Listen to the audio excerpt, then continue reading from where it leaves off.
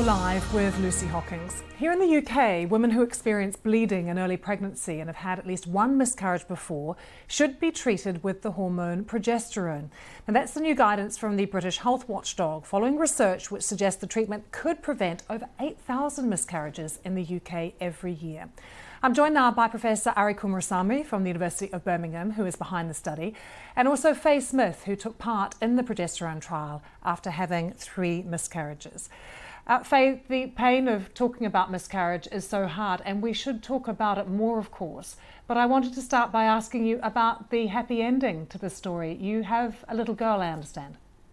Yes, Layla is 5 now, which has gone really quickly. I'm sure it has. Gosh, that time always flies when they're small. And you must treasure her, I'm sure, every day when you think about what you went through. How was it for you when you had the losses of your 3 babies? So I had a really smooth pregnancy with my son, who is now 9, and then had 3 losses after I had my son. And it was really hard.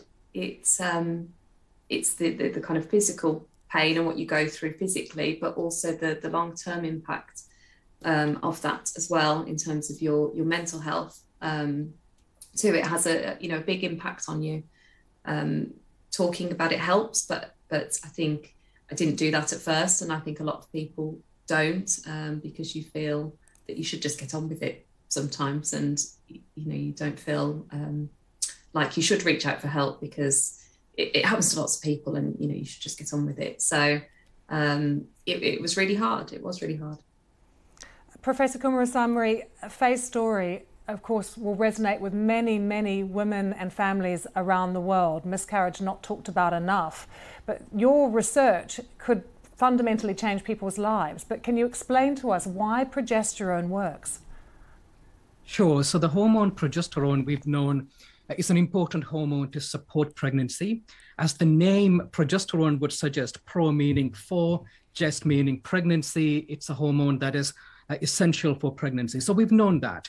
Now, the question that we've been trying to address is whether supplementing women who are at risk of a miscarriage in the first trimester with the hormone progesterone, whether that would reduce the risk of miscarriage and increase the chance of a live birth. And what we know is that progesterone is important to maintain the lining of the uterus, what we call the endometrium, and it is the endometrium where the embryo implants and grows. So it's really important that the endometrium is in good shape. And what the research has shown, and this is a large trial in the UK, we had more than 40 hospitals participating in this study, and we had more than 4,000 patients taking part in this trial.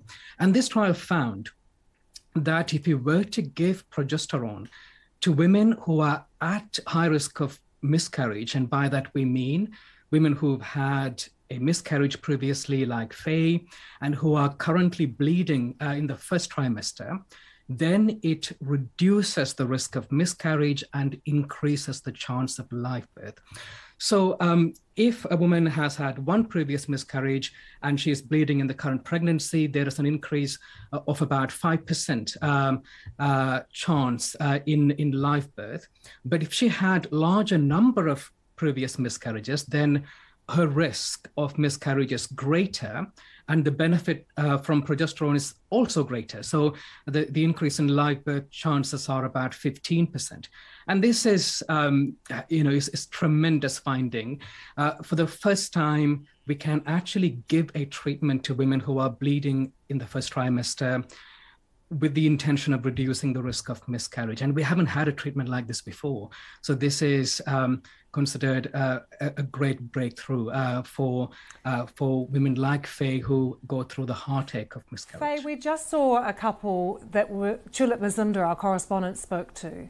And she's having a scan, and she said that when she was taking the progesterone, it gave her a sense of hope, something to sort of cling on to that was positive when she was doing that, because she was so scared, of course, of losing this pregnancy too.